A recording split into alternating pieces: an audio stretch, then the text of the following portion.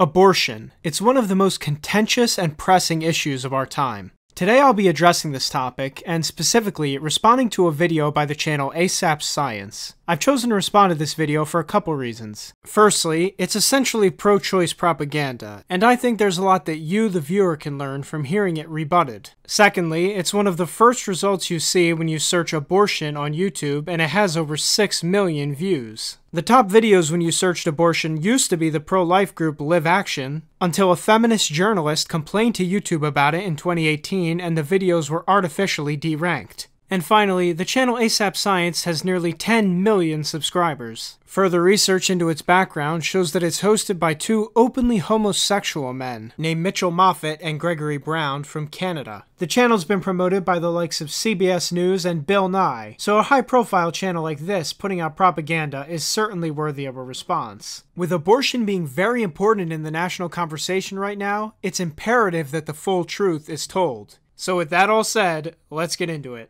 56 million abortions occur annually worldwide, and though opinions on the matter are strong, many are simply unaware of how they actually work. So regardless of whether you're pro-life or pro-choice, what actually happens during an abortion?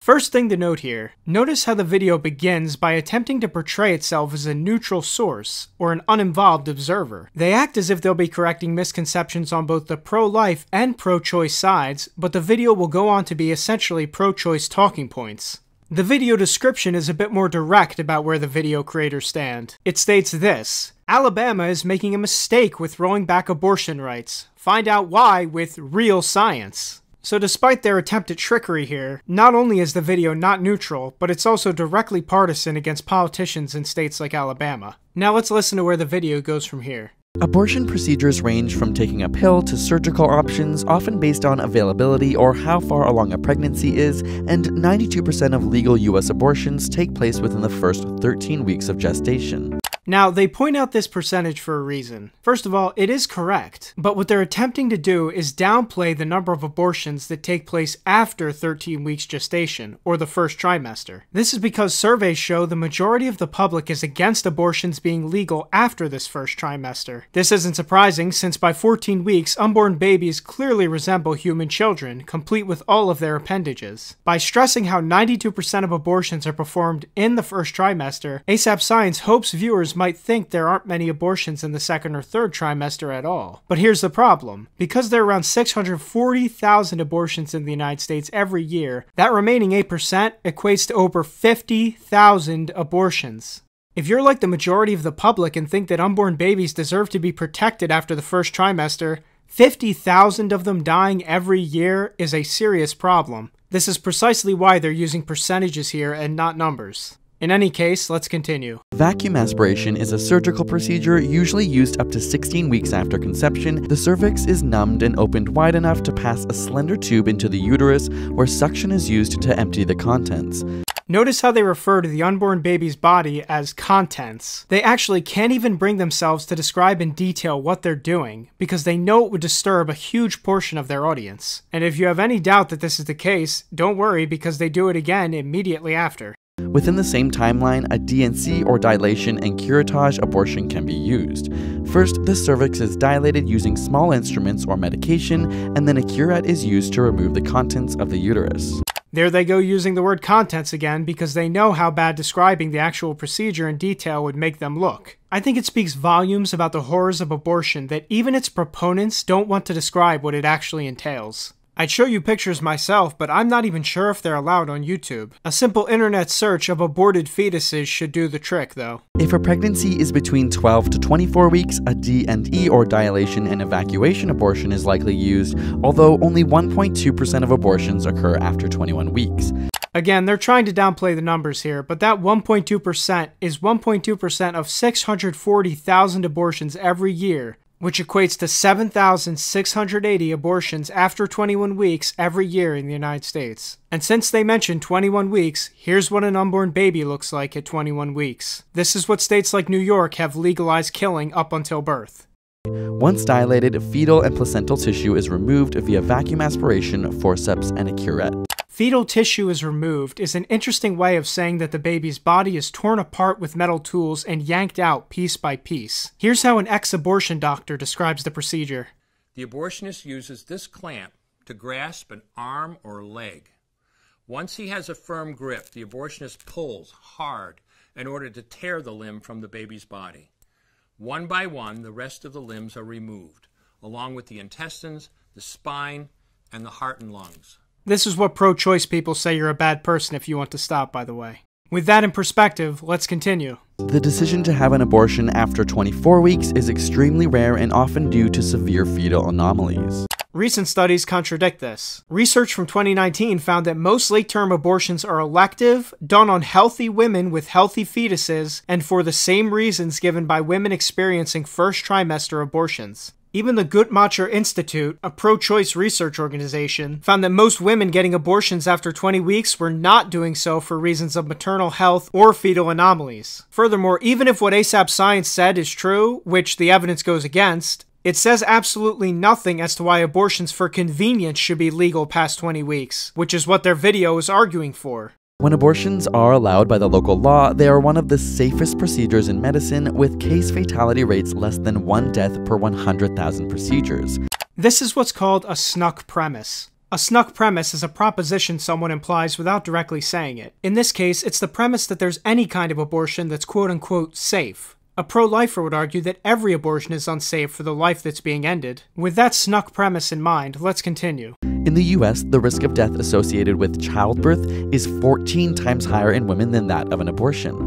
This is an odd point. Birth being more risky does not morally justify abortion. Something being of higher risk to a person does not automatically justify killing someone else. This isn't even mentioning how giving birth is the entire reason pregnancy exists, and is completely different from abortion, which is unnecessary in 99% of cases. However, unsafe abortions practiced by individuals without the necessary skills or in an environment that does not conform to medical standards cause an estimated 68,000 women to die yearly, while a further 5 million suffer temporary or permanent disability. The vast majority of this happens in poor countries with horrible medical systems. There's no indication that numbers anywhere close to this would be replicated in a country like the United States. This is simply a fear-mongering tactic that abortionists use. Also, look at the things they mentioned on this clipboard. Necessary skills, safe environment, and medical standards. That's interesting, because recently the pro-choice side has been pushing for laws that massively expand who can perform abortions. Virginia, New York, and Maine's recent abortion laws removed requirements that only physicians conduct abortions. They also remove requirements that abortion facilities meet hospital standards. Now add in the fact that the abortion industry has a habit of covering up botched abortions. What's going on here is completely clear. This big concern about the safety of the women is a smokescreen. And laws that limit a woman's access to an abortion or make abortions illegal do not reduce the number of abortions. Countries where abortions are illegal have roughly the same number of abortions. What changes instead is the incidence of unsafe abortions. A 2011 study did find that state-level anti-abortion laws in Texas correlated with lower abortion rates in the state, but these results did not account for women traveling to other states with less restrictive laws to receive a procedure. So there's a lot to respond to here. They're making a lot of claims without citations, and they don't specify what researchers they're referring to. When we look at a country like Poland or Malta that ban abortion, they do indeed have lower abortion rates than countries that have it legalized. Now, a pro-choice advocate might argue abortions are still happening, just not being counted. But that involves a lot of guesswork and estimations that will never produce an accurate number. And if you can't provide definitive numbers, you shouldn't be making claims like AsapSCIENCE did. And as for some of the poorer countries they mentioned, like Mexico and Brazil, these are obviously cherry-picked for their poor living conditions, because we know that poverty is correlated with higher rates of abortion. I could just as easily point at Vietnam, where abortion is legal and taxpayer-funded, and it has one of the highest abortion rates in the entire world. It's estimated that 40% of all pregnancies there end in abortion. As for the United States, the numbers show that liberal states have far higher rates of abortion than their conservative counterparts. AsapSCIENCE did mention how this might be able to be explained by people leaving states with strict abortion laws to go to other ones, but as it turns out, there have been studies on this, and they found that the in-state decrease in abortion from these laws far exceeds the out-of-state increase, which leads us to believe that abortions are being reduced, not just being done elsewhere. We can also look at US history to see that liberalizing abortion law increases abortions. In the first full calendar year after Roe v. Wade, the U.S. abortion rate went up from 13.2 abortions per 1,000 women of childbearing age to 19.3. In the next several years, public support for legal abortion increased and more abortion facilities were opened. Between 1974 and 1980, the U.S. abortion rate went from 19.3 to 29.3, an increase of about 52%. Clearly, the Roe v. Wade decision dramatically increased the rate and number of abortions in the United States. Researchers have found that sex education and access to contraceptive methods do reduce the number of abortions by minimizing unwanted pregnancies. This can be seen in the abortion rates decreasing significantly in the developed world since 1990. There's no way you can attribute this drop simply to the 2 points they mentioned. Firstly, we need to debunk this point about sex education. You'll often hear progressives say that comprehensive sex education will reduce abortions. Well, let's examine that. Of the 10 states in the United States with the lowest abortion rates, 9 of 10 either don't require sex education at all or have a curriculum in which abstinence must be stressed. Meanwhile, looking at the states with the highest abortion rates, 8 of 10 are reliably Democrat. This includes the progressive quote-unquote bastion, the District of Columbia. I think what this proves is that areas that emphasize sexual morality will have less abortion than areas that do not. As I've mentioned in previous videos, women who have more non-marital sexual partners have been proven to get more abortions. In general, leftist support of meaningless sex makes the idea that their policies reduce abortions absolutely laughable. As for birth control, I will agree that that's a factor in the drop, though I don't think it's necessary for a drop. The drop in the abortion rate over the years can also be attributed to crisis pregnancy centers, public funding restrictions on abortion, parental involvement laws, and informed consent laws, all things pushed by pro-life advocates. So with all that said, let's get to the last part of the video. Ultimately, access to legal abortions make women's lives safer and healthier.